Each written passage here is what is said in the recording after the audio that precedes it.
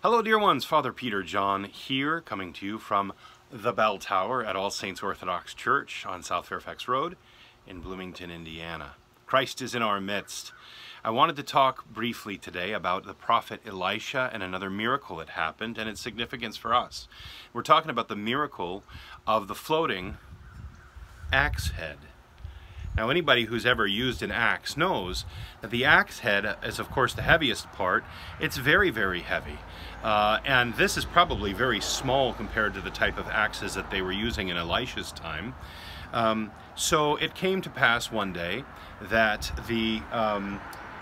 those who were called the sons of the prophets, who lived around Elisha, they started telling Elisha that they needed somewhere larger to live. They said, basically, this place here where we're living with you, we're just all too cramped up. So if we could go to the Jordan River and begin chopping down some trees and then build a new facility, a new home, that would be wonderful. And so he blessed them to go and do this.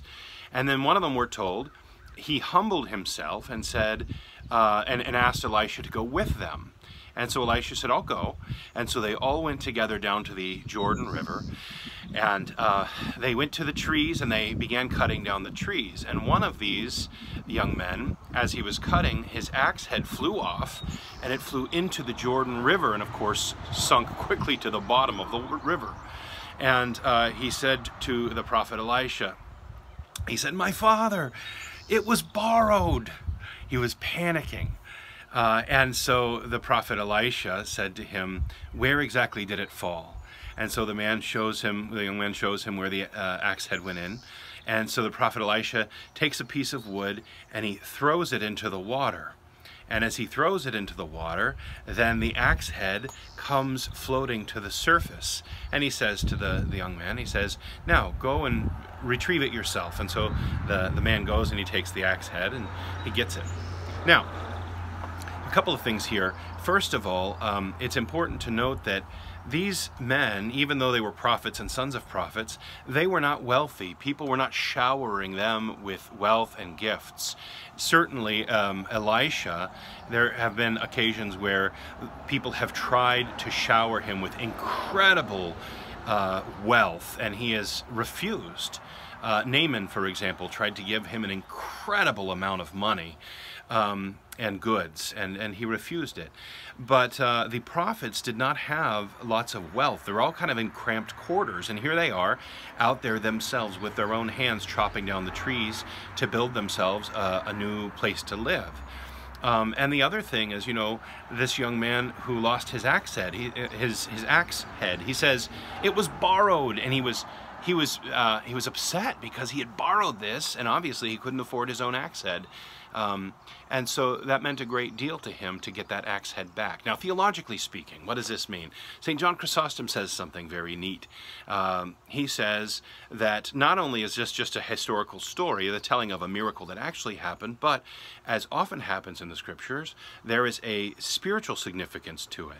And that is that the waters, the Jordan River, represents the waters of baptism.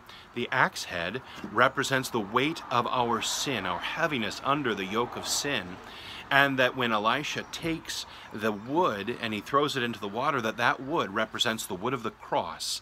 And through Christ's passion, through his death on the cross, then our sins, we have been raised up from the weight of our sins. They have been washed in the waters of baptism, and we've been set free. And so, glory to God for that explanation from St. John Chrysostom. I encourage each and every one of you to continue to read in the prophets. Sometimes there are many things that are difficult, very, very difficult. Sometimes there's a whole lot of recountings of wars and things that are happening that can be very violent.